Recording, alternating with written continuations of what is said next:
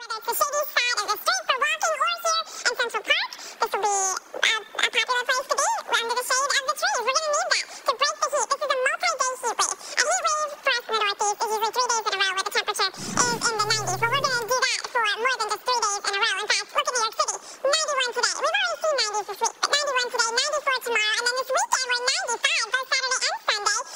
You're hoping that your apartment building maybe has a pool on the rooftop, or you're making a friend that has an apartment building that has a pool on the rooftop. I mean, it's going to be up there. There's not even rain, actually, once we get into the weekend. We will see some rain chances today, which we'll talk about. But really, right now, I want to show you this expanding heat wave. 195 million above 90 today. Tomorrow, it's 190, and then 222 million people above 90 on Saturday. It expands north, it expands west, and it expands into the east, too. So a lot of parts of the country touched by this latest heat wave. The excessive heat warnings and heat advisories have expanded, too, in the Mid-Atlantic, Boston, all the way down the coast, Wilmington, Myrtle Beach, and inland areas, dealing with these heat advisories, the excessive heat warning in southeast Virginia. It's not just about the temperature, even though that's hot. It's about the heat index, which goes, 10 to 15 degrees above the temperature. And we'll see that especially during those peak heating hours, late afternoon, and extends early evening. 94 in D.C., Fredericksburg, we're going to be 95 degrees. Look at Virginia Beach. It's going to be a hot on that beach today, 96 degrees. And today we've got that heat index, though, in Virginia Beach going up to 107. That's the reason for an excessive heat advisory. It's going to feel like 100 in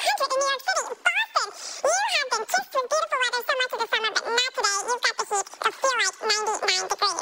Norfolk, Virginia really shows the story of what is going to happen on a day like this. We've got mainly heat with the heat index going up to those dangerous levels. If we get some storms, it'll drive us down for a minute maybe what that feels like in the low 90s, but it shoots right back up again, so no long-lived relief, and it extends into the evening. Alex, what about the south here? We have a similar situation. Tree will be a good spot to be today.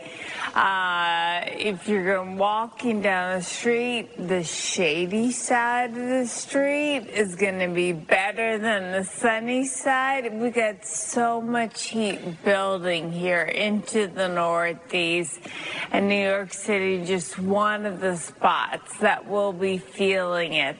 So let's break down the numbers. How high is it going to get, and for how long? That's a part of the question, because this is going to be a long heat wave.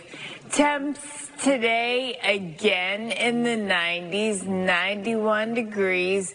We have the chance of thunderstorms today, and that will provide us some brief breaks from the heat. Brief is the key word, because it'll be steamy, I think, once those storms move through. And then we've got 94 on Friday. It gets hotter behind the front. We have 95 on Saturday and on Sunday, and it stays in the 90s on Monday. So this is a heat wave. Temps are going up for 195 million above 90 today, 190 on your Friday, and then on Saturday we've got 222 million people that will be above 90. Now, I know 90 might be average-ish, but it's above average for a lot of us, especially, into the Northeast. And temperatures going up, the fact that the dew points are up as well, combination of those two is the reason why we have excessive heat warnings and heat advisories, that heat index going up to some dangerous levels, especially during the heat of the afternoon, but it lingers into the evening. You think you're going to go for a jog at 6 or 7 o'clock tonight? No, it's still going to be hot. Today, temps, look at Philly, 98, D.C., 95 degrees. We've got that heat building, and the feels like will be up to 107 in Philadelphia.